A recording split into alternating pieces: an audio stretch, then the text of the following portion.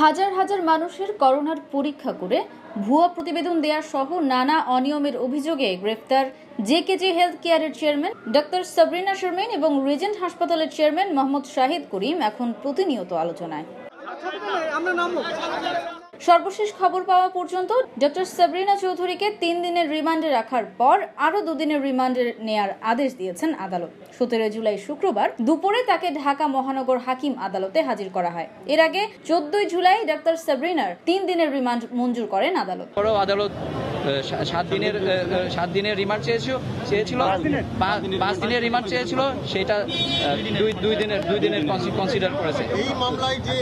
অন্যদিকে রিজেন্ট হাসপাতালের চেয়ারম্যান প্রতারক শাহিদের সকল প্রতারণার হদিস খুঁজে বের করতে এবার বিশেষ সেবা চালু করেছে RAB। শাহিদের বিরুদ্ধে আইনি সহায়তা নিতে এবং তার মাধ্যমে প্রতারিত হওয়া ভুক্তভোগীদের জন্য খোলা হয়েছে একটি বিশেষ মোবাইল নাম্বার, যেটি হলো 017777202111। দর্শক, আপনাদের জন্য আবারও বলছি, নম্বরটি হলো 017777202111। প্রতারিত হওয়া ব্যক্তিরা এই নাম্বারটিতে ফোন করলে তাদের সব ধরনের সহায়তা দেয়া হবে বলে জানিয়েছেন RAB।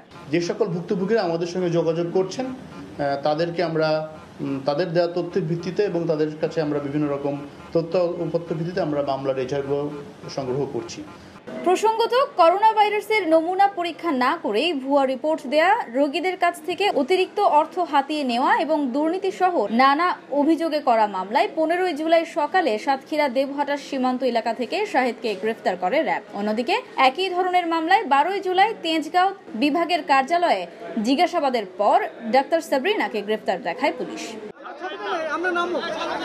Desk news, Cplus TV।